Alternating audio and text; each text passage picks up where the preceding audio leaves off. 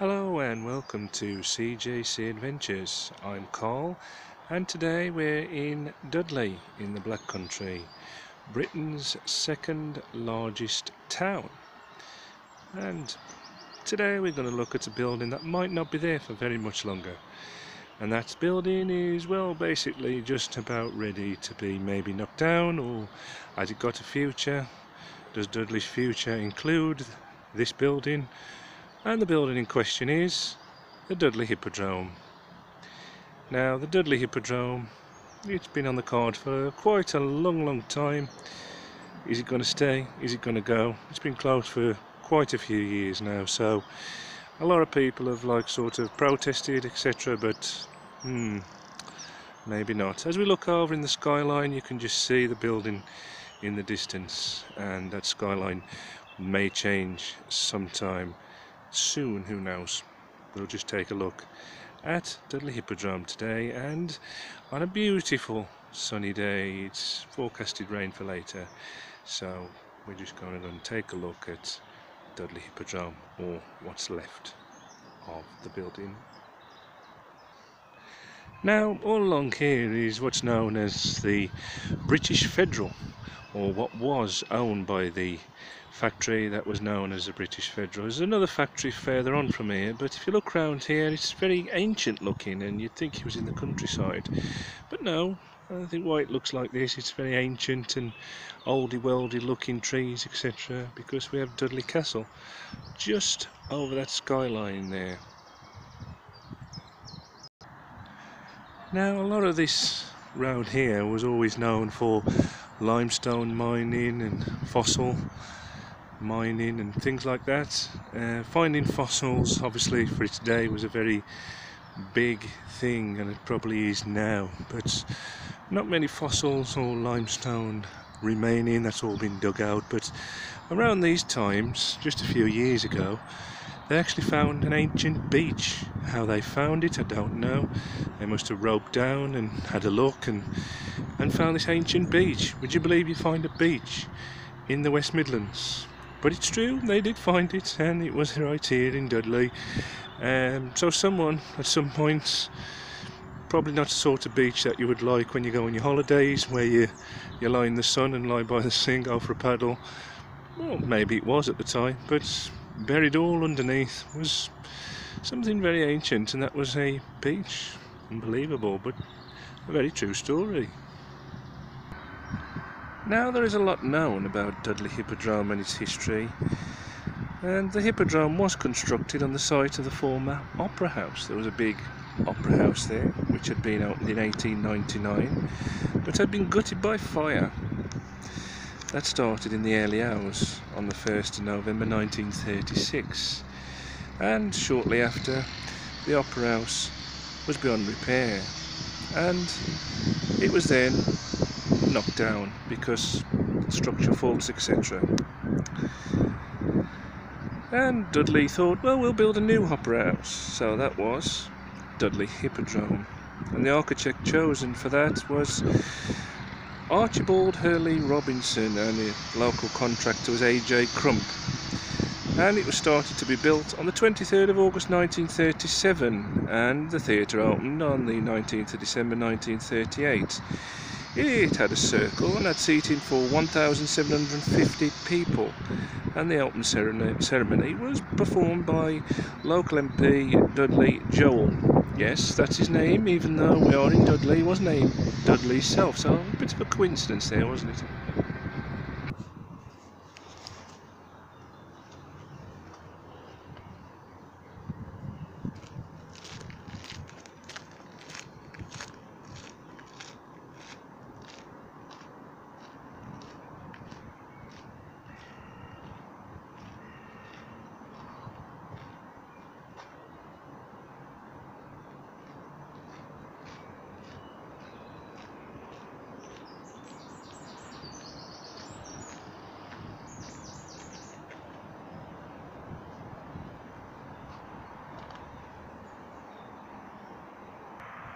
Now, the first act to perform at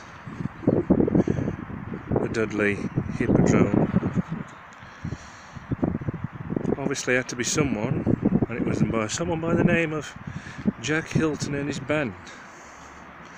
Now, shortly after the first performance, a few years later after the first performance, 1939, the owner, Benjamin Kennedy, died in 1939.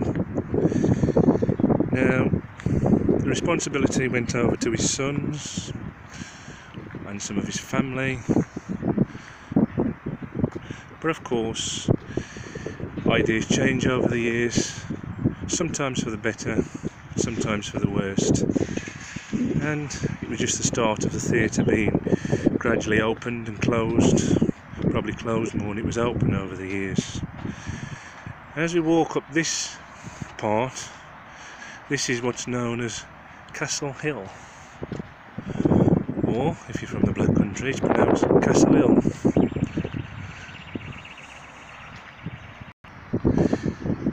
Now, over the last few years, it has been documented that all the acts that played here, one of them more famously known as Laurel and Hardy, and they appeared here in May 1947. Now, over the years, the theatre suffered financial problems, and in 1958, when it closed for several months and eventually reopening under new ownership in December that same year. The final stage show at the theatre occurred on the 24th of February 1964. Later, the same year, the theatre came under control of the Midland Entertainment Agency, and the owner, V. Kendrick, announced his intention to operate it as a casino. Over the years, it did continue to host things such as wedding receptions, wrestling, and they still had live acts here. But over time, the theatre became tired. But what a lot of people don't realise is the famous acts that appeared here. Some quite well known, and some have gone into history of being some of the greatest of all time. I'm sure you will have heard of various acts that played here. It's been a long time ago, but some of the acts, the main headliners, include Bob Hope, Vera Lynne, George Formby, Tommy Cooper, Beryl Reid, Morecambe and Wise, Paul Anker, would you believe, Cliff Richard, he played here, Tommy Steele, Ken Dodd, The Bachelors, Mike and Bernie Winters, Des O'Connor, Tommy Cooper, as I mentioned, so he performed here actually twice, so that's one for the record books. If you're a fan of Tommy Cooper, that is. Bob Monkhouse, Gene Pitney played here, Frank Ifield, Frankie Vaughan, and the last singer to perform here, which is not very well known, to be honest, you do have to look into the history books, was Roy Orbison, fantastic singer. He performed here, and that was the last live show ever at the Hippodrome.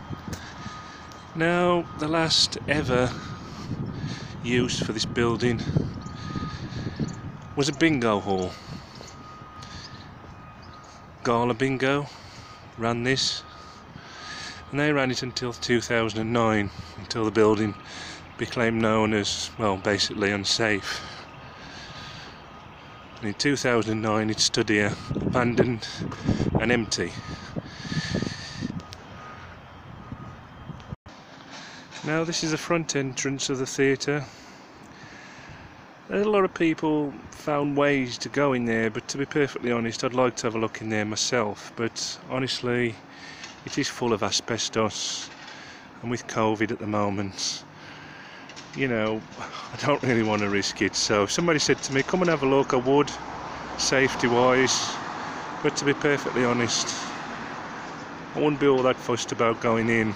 But there are lots and lots of pictures what it looks like inside then, in its day, along with, you know, sort of other places as it used to be known.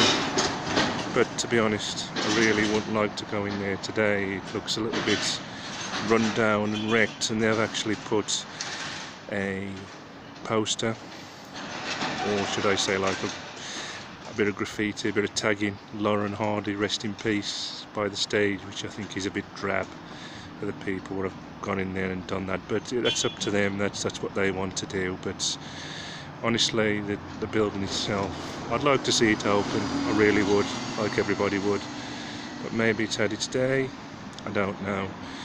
I'll leave it for people of Dudley to decide, and the people who are protesting to try and get this building reopened as a theatre. People have come across experts, celebrities, even Ken Dodd, when he was alive a few years ago, said, you know, it would be nice to open it, but would it be viable? I don't know.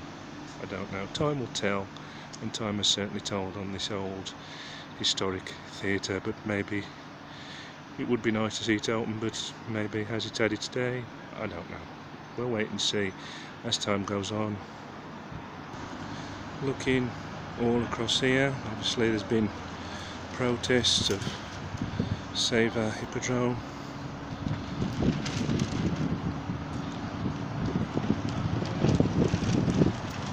Please save Dudley Hippodrome.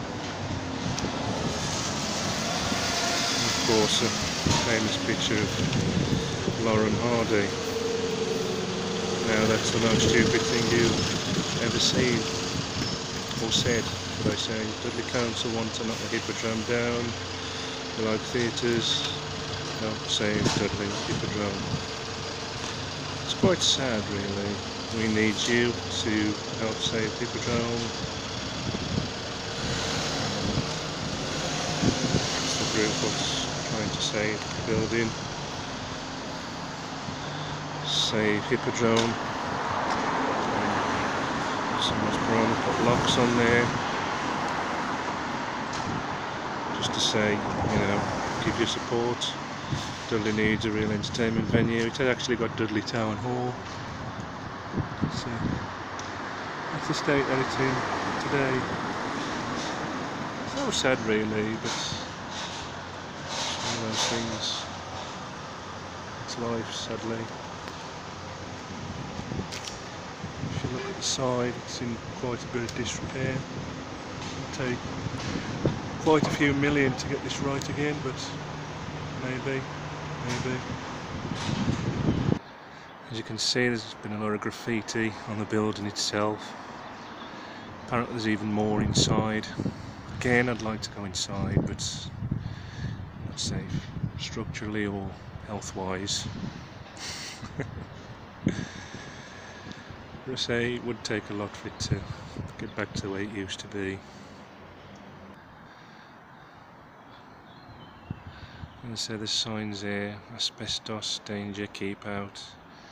There's actually a security man just a few yards from me, just round that corner. He's got a dog, because a lot of people have sneaked in here and found ways in here, so they do need security on here, which is fair enough, because if someone gets hurt, of course it's going to be a bit of a, how would you deal with accident claims and so forth. More tagging, more graffiti. You can see there, danger, fragile roof, strictly no access. You can see just there. So I mean really, if you look at the buildings around here, you know, a lot of people, you know, do want to see this building gone, probably more than not now, because of maybe it's in the way for new development, I don't know.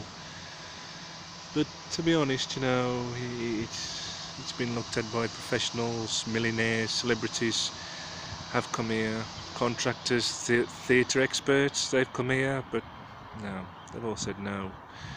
And just a matter of time now, maybe. You never know.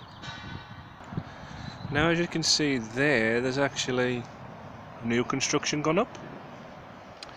More steel erecting has popped up in Dudley, more finance, more money being spent here, which is nice, because for a good few years no money was ever spent in Dudley that much, but now it has. And this is the new metro line, which was actually Dudley's railway station many years ago. The bridges are still there, the rail tracks are still there. They're obviously going to put new rail tracks down, and it's going to be a brand new metro line which will go through Dudley to places like Merry Hill, Birmingham, Wednesbury, Walsall, etc. Wherever the metro line goes. And apparently that's the new station for the new metro line. So, you know, if you ever come to Dudley in a few years' time, probably less than that, you'll have a metro line to get around as well as a good bus service. This is actually another view of the new metro line. Lots of progress being made, as you can see.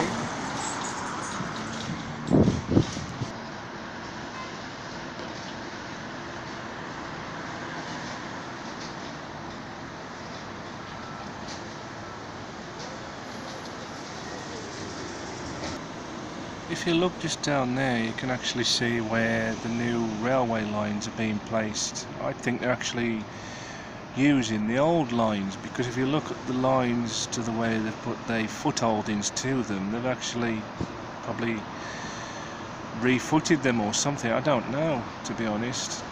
You know, are they going to use the old lines? Looks like they are. The power lines are there, they're fitting it all up. Saves wasting it, I suppose, but good progress for Dudley, isn't it, really? New metro line. Of course, this here is the old railway bridge, so there's actually a massive drop down there. If you look, I mean, Dudley has got a lot of big drops and high. It is a high point, Dudley. I mean, I always think if anything was to flood Dudley, it would be the actually last one to do that. Now the part that you can see there, and all over the back, that was once a football ground for Dudley Football Club, and they played Wolves back in the day, in the 1970s. Now, we had guest artists come there themselves, such as the Kinks, various groups from the 60s. Manfred Mann came there and played, and then they would play after they'd played a football game. So, you know, you'd be watching famous footballers and famous pop stars, which of course is great, you know. But of course times change. Over there now you've got KFC, you've got other places, KFC, McDonald's, Picture House over there. So, you know, progress has moved on and times have changed. Lots of progress being made, holes being dug, etc. But of course I'm no architect, so I don't know really what they're doing, but actually it's probably part of the metro line. Now just over there, that big black building, is sort of a bluish whitish siding, is going to be a new building. That's going to be something to do with the metro line. Nothing's been announced as yet though, and you know, when things aren't announced the way they should be, eventually they will. There'll be some sort of ceremony opening and whatever, like there normally is. Of course, back in the day when the Hippodrome was in full swing, there was ceremonies and openings and things like that. But of course, you know, we have to move forward. We can't go back, we have to move forward. That is the main thing. One last look at the Hippodrome. Will it be one last look, or will it be one look that maybe you can keep looking at? Who knows? Again, be nice, but is it financially viable? I'd like to see it open, but is it possible in this day and age? Of course, you've got theatres such as the Grand Theatre in Wolverhampton, the NIA, the NAC, etc., the Symphony Hall in Birmingham. You know, back then you had theatres, but not so many.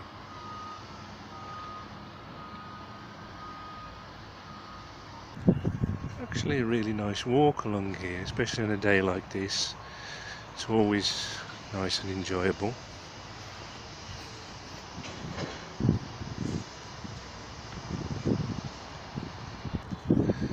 This is the actual back part of Dudley Zoo in Castle, otherwise known as just Dudley Zoo. That's the actual tropical house. Your all tropical birds, lizards, etc.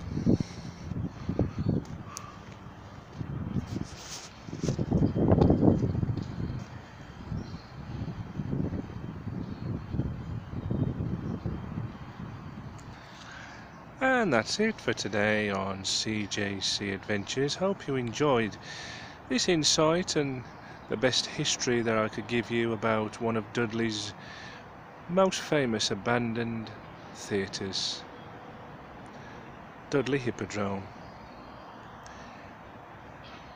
If you like this channel, please subscribe. Click on the subscribe icon and then click on the bell. You'll be notified when the next video is uploaded. It is free.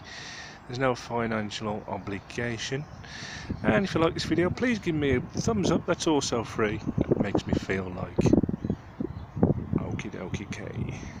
And I'll see you in the next video. Look after yourselves and take care of each other.